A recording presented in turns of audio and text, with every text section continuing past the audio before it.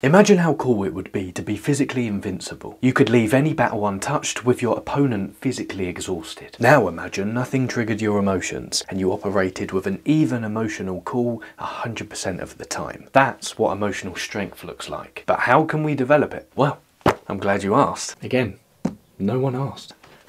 Don't. Recently I've been reading Designing the Mind by Ryan A. Bush, and I've found some satisfying answers as to how we can become emotionally invincible, or as I like to put it, emotionally unfuckwitable.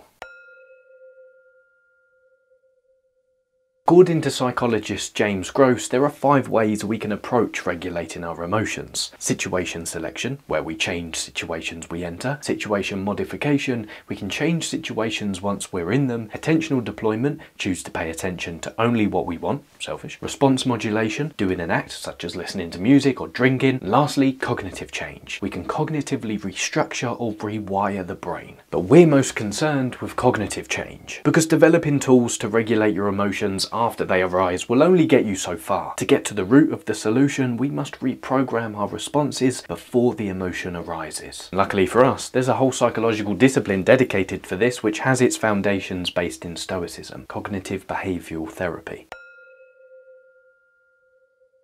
To begin, we must interpret our emotional responses as an algorithm. First, our brain receives an input, an event, then we interpret what that event means, cognition, then we produce an emotional reaction, emotion. But thanks to the many years we've been alive, our brain has encoded numerous bad algorithms brought about by traumatic experiences, childhood upbringing, and damn right, over-the-top emotional responses. But let's not judge.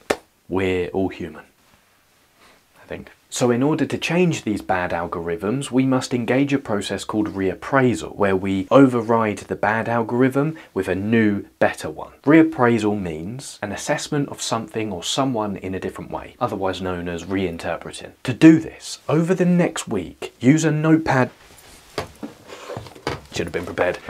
Use a notepad and a pen to note down with precision the emotional responses you encounter. Note the situations which trigger such emotions, how you interpreted the situation, and what emotions your interpretation produced. Over time, as you build more awareness to the emotional responses you engage in, you can start to reprogram your bad emotional algorithms by noting the main cognitive distortions we engage in. Here are 10 of the most common, and warning, some will make you giggle. Number 1 is all or nothing thinking. This is the tendency to think in extremes like always and never without considering nuanced degrees in between. My girlfriend broke up with me, I always ruin relationships. 2 is overgeneralization. This is the tendency to make broad assumptions based on limited specifics. If one person thinks I'm stupid, everyone will. 3. Mental filter. The tendency to focus on small negative details to the exclusion of the big picture. My A+ average means nothing because I got C on another assignment. 4. Disqualifying the positive. The tendency to dismiss positive aspects of an experience for irrational reasons. If my friend compliments me, she's probably just doing it out of pity. 5. Jump into conclusions. The tendency to make unfounded negative assumptions, often in the form of attempted mind reading or fortune telling.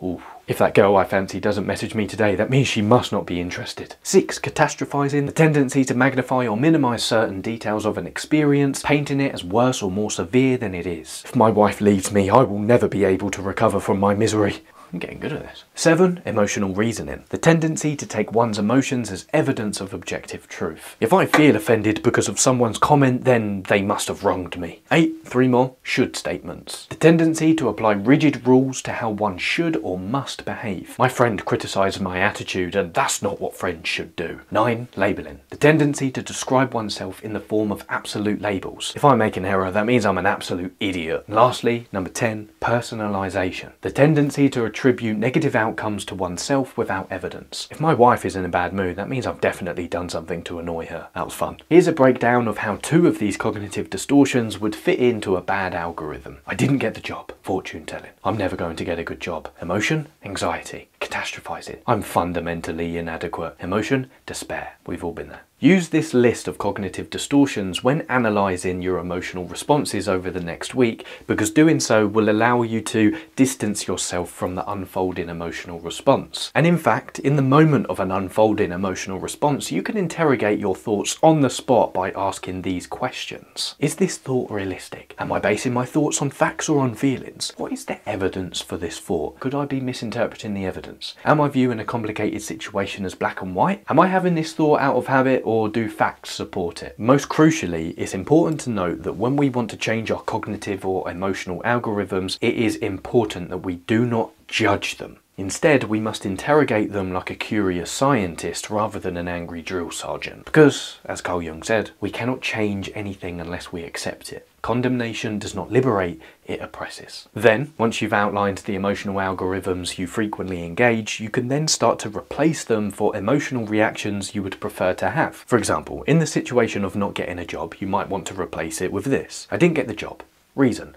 The interview was good professional experience, actually. Emotion. Confident. Self-regulation. The right job for me is out there, I just need to keep trying. Emotion, motivated and reassured. These two ways of thinking can be conceptualized as gremlins and autopilots. Gremlins being the thoughts we don't want to have, and autopilots being the more positive thoughts we want to replace the gremlins with. But despite this constructive advice, you might be thinking, why do we engage such irrational interpretations of our emotions anyway? As Ryan Bush highlights in his book, we engage such irrational interpretations because it feels good. We're not a victim to our painful emotions, we actively indulge them. As perverse as it may seem, we get an emotional high from catastrophizing or jumping to conclusions because our reward circuits train us to do it more. In order to choose long-term well-being, we have to resist the urge to indulge in our own pain. So, in summary, in order to reprogram our cognitive and emotional distortions, we must become masters at awareness,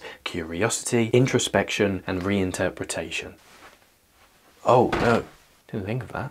Reflections. And after we've outlined our faulty thinking, we're free to understand that when someone attacks us, an event conspires to throw us off balance, or an attractive stranger rejects us, the extent to whether this situation embeds our mind is a testament to how well we've previously developed our cognitive toolkit and how aware we are of it. It is in our power to have an opinion about a thing and not to be disturbed in our soul. The things themselves have no natural power to form our judgments. Finally, through building the habit of noticing every emotional distortion which arises, we can resist the urge to indulge it and instead shoot it down before it takes our emotional trajectory down with it. And then after we do so, we are free to reinterpret the situation with clarity. And although this task seems daunting, the rewards are invaluable. For when a drunk man hits the wall of a castle with a stick, you don't call it an attack, you call it entertainment. This is the solace awaiting us if we start the path of mastering our emotions. We need only try. If you want to dive deeper into this topic, I recommend Stephen Bartlett's podcast he did with Professor Steve Peters. I recommend this book, Design in the Mind, and also The Chimp Paradox by Professor Steve Peters.